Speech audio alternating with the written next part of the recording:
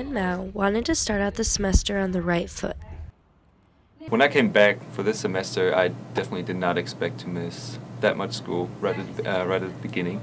Then one morning, I was going to Nurse Mary, and she told me go to the doctors immediately. The doctor confirmed it was influenza and that he would miss a week of school. Thank God it was the beginning of the semester, so it wasn't that hard to get back with all, get back on track with all my classes. Waldorf nurse Mary Mathisen has had many students come in with flu symptoms. It tends to kind of come on quickly, so it comes on quick, and usually you'll get a fever over 100, and that might last 2 to 4 days. Influenza is a widespread infection in Iowa. According to the Iowa Department of Health, there have been 77 influenza-related deaths this season. Usually always the CDC will say it's always good to get a flu vaccine, and it's great to get it before the flu season hits, but they're still saying that even now when the virus is still being spread, it's okay to get one. I would say kind of just common things. Wash your hands. I know that sounds simple, but wash your hands. If you cough or sneeze, cover your mouth or nose. Mathisen says that if you think you have the flu, to speak to a physician immediately, as they can administer Tamiflu within the first 48 hours of symptoms. I just want people to get healthy again. It's just been a rough season, but I think we can get through this. For Wall TV News, I'm Victoria Cara.